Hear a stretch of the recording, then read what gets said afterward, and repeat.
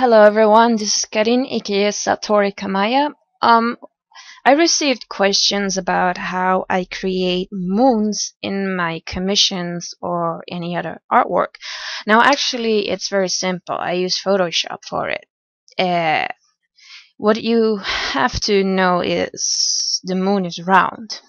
Duh. Uh, so I just take the circular one here.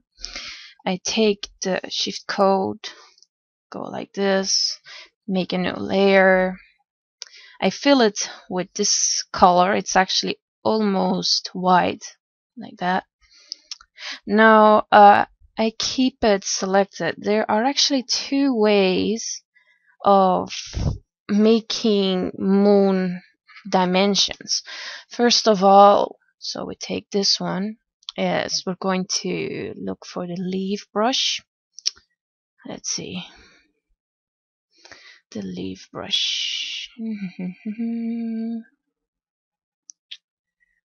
Should tell a joke in the meantime, actually. There we go. Now, first of all, you can actually make a leaf.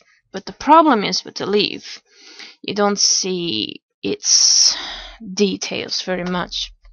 So what actually I do is take the burn tool and then start doing that. First one, because most of the time the moon is dark at the right side. So and then I go again to, I make the brush a tiny bit smaller and go over here. So see, we're getting darker and darker.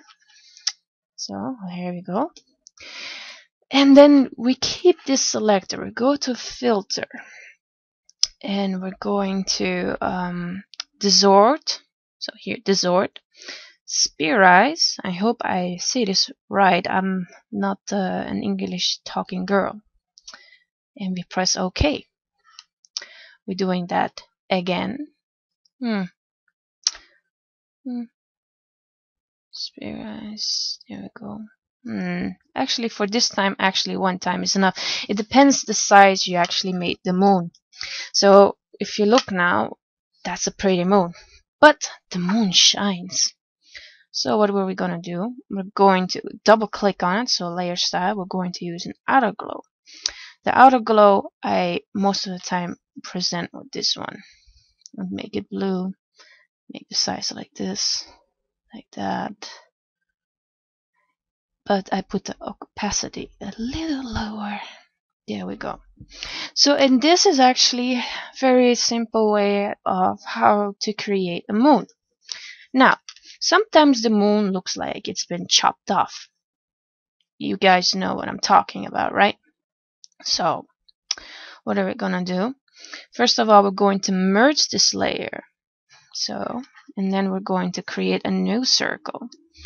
I first test this circle if it's almost, that size. So we're going to take it like this. So, and then we're going to select and modify. We're going to feather this. Feather. We select, most of the time I select 25. I have to test this and then delete. And then you actually get this kind of moon. There you go. And you actually have this crescent moon. Well, if you live in Malaysia, it looks like this. Depending what country you actually want to make your drawing in. Now, as you can see here, my background has clouds. So we're going to move the moon a little bit, and we're going to use this tool, the square with a little hole in. So we're using the gradient tool. Make sure like that.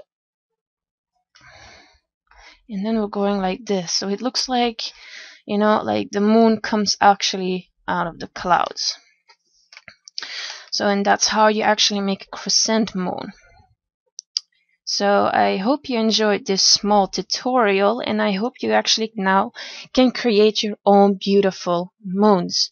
So this was quite simple. If you have any other questions, then contact me. I am always willing to listen. actually read in this occasion and try to help you out as far as I can. So, well, thanks for watching. Bye.